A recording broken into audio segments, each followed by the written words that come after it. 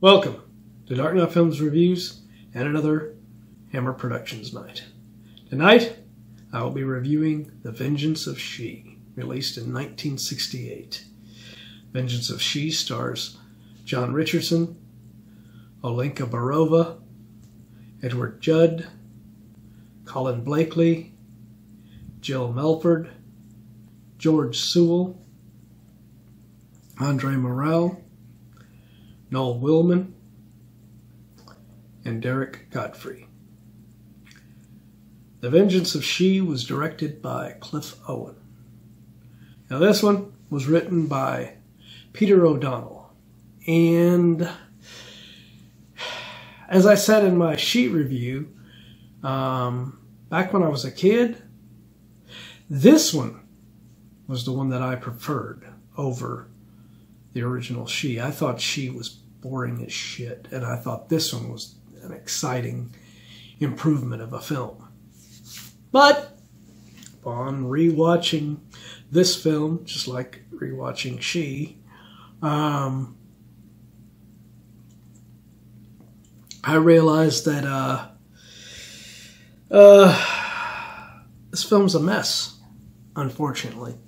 Now this film brings back John Richardson and Andre Morell. John Richardson is playing Callicrates. Yeah, he's no longer Leo. He has fully embraced his reincarnated persona. And meanwhile, Andre Morell plays a completely different character of Kasim in this film. No other returning actors from the previous film return in this. Ursula Andress has been replaced with Olinka Berova, and she looks the part. She looks like Ursula Andress in the face a lot, playing this character of Carol. Basically, this film kind of does a role reversal and flips John Richardson with the Aisha character. And so we have this girl, Carol, who Callicrates has been convinced is the reincarnation of Aisha. And who has he been convinced by? A character played by Derek Godfrey named Minahari. And this character is a great character in this. I mean, he is sinister. He's well played by Derek Godfrey. And I wish the rest of the film was as good as this guy's performance and the way he is in this, because John Richardson might as well have not even came back for this, because his character is got about as much screen time as, well, probably even less, as what Ursula Andress had in the original She. And yet he is top billed in this thing as the star of this film. And he doesn't even look anything like the way he looked when he played Leo in the first film. And this is only like 4 years later. And this film has a bad way of introducing characters. I mean, they introduced the main character of Edward Judd's Philip and Olinka's Carol. They introduced them alongside characters like Colin Blakely's George, Jill Melford's Sheila, and George Sewell's Harry. And alongside them, you have Andre Morell's Kasim, who basically has, well, his only connection is to Olinka's Carol. He has no other interactions with any of the other cast members in this, unfortunately. Edward Judd's Philip is a friend of this rich tycoon character named George, played by Colin Blakely. And he's really close friends, I guess, with George and his wife, Sheila. And the captain of his vessel that he likes to joyride in is the Harry character, played by George Sewell. And these characters are introduced, and then George is systematically just dropped from the film because they have his character have a heart attack and die. And Sheila is just kept around for one extra scene where she's grieving, and then she's gone. And then it looks like they're going to shift to Harry being a major character in this, as he agrees to help Philip to find Carol, who has wandered away. Only to have him systematically get killed by a character that has no reverence to this plot at all.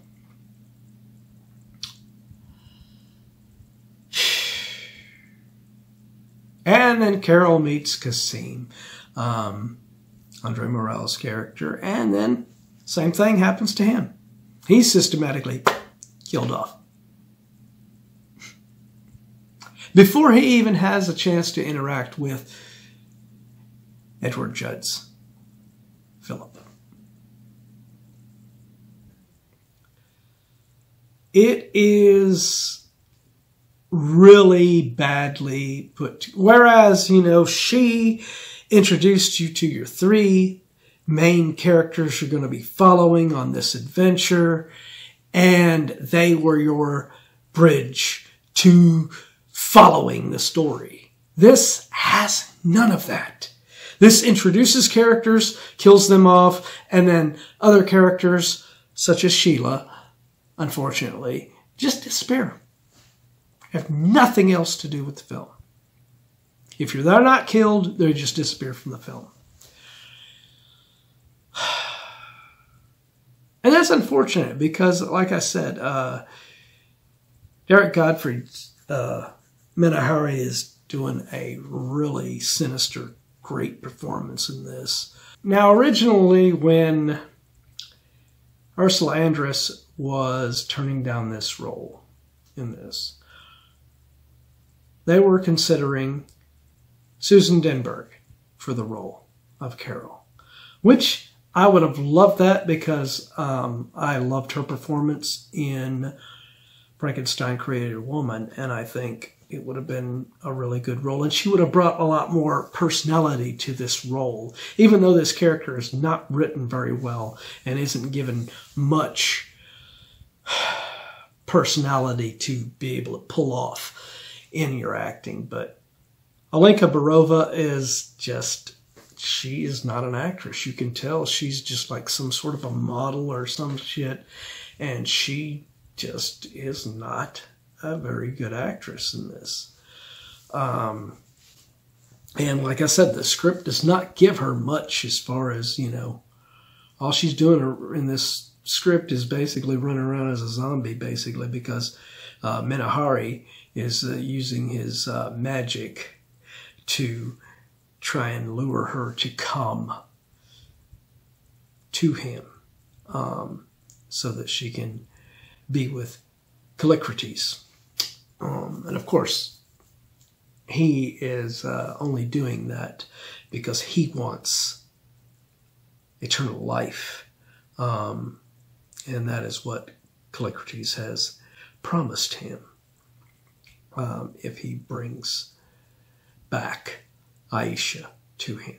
So he has formed this scheme to, you know, lie to Callicrates about Carol being the reincarnation of Aisha, which, like I said, it would have worked much better with Susan Denberg in there because she doesn't look like Ursula Andress, so it would have made sense that, you know, but they went and tried to get this model that looks a lot like Ursula in the face. And it's like, why?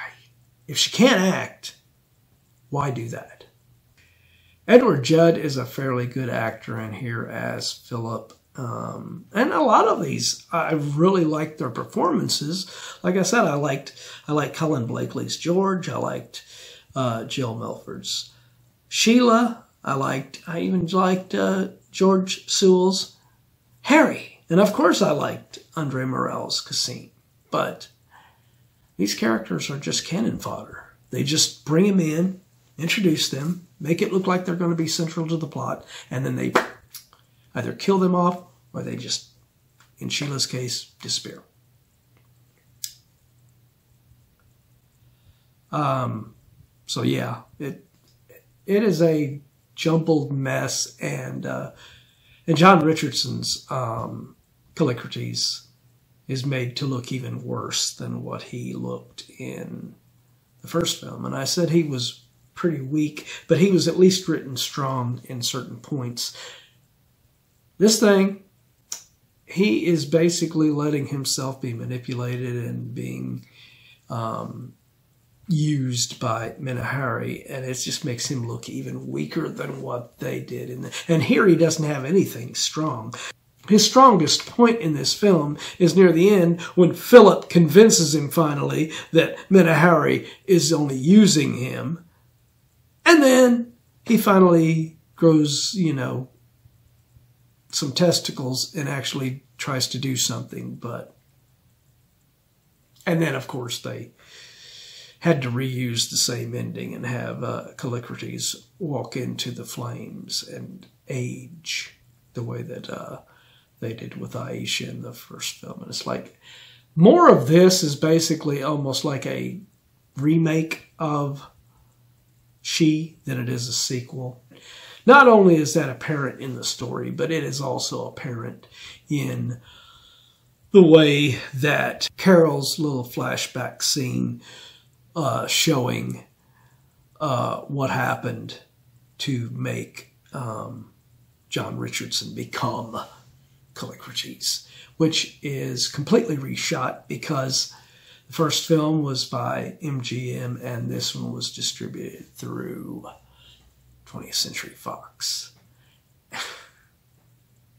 So they're not shooting on the same sets. They are trying to design it to look like what we saw in She, but it is so much cheaper from what you can see in Vengeance of She when they're doing these little so-called flashbacks than how big and grand scale it was in She. So my review of Vengeance of She, I am going to give this film a 6.8 out of 10. If it would have been the kid me rating this, I probably would have given it like a 9 or something, but no. I have matured in my films, so, I mean, no more kid bullshit where, hey, this is an action film, this is a great, fun film, this is awesome. No. So, that's unfortunate, because director Cliff Owen tries his best to do what he can with the shoddy script by Peter O'Donnell, but there's nothing you can do with this thing. I mean, it doesn't work. But what do you think of this film? Do you agree with my review? Do you disagree? Let me know in those comments down below. And as usual, if you enjoyed this video, do not forget to like, share, and subscribe. And don't forget to click that bell icon so you can be notified about future videos just like this one. And while you're by the subscribe button, click that join button to become a Dark Knight fan. Alright. Hope you've enjoyed this Hammer Productions night, and I hope you will join me tomorrow for another action movie night. Till then, thanks for watching.